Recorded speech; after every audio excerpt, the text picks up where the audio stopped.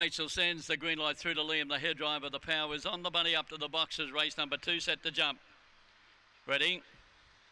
Racing now, one of the smartest out was Major Power. Underneath it, Bushwhacker in the run of the first turn, getting over Eiffel, and then came over on the inside of those was I Fell in Love.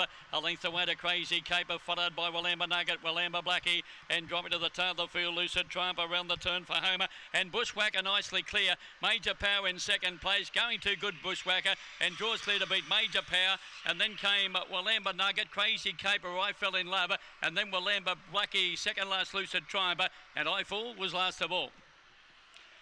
Number 1, the winner, Bushwhacker, jumped good off that inside box hit, and the two went together in the run of the first turn, but he just held them out nicely, Bushwhacker.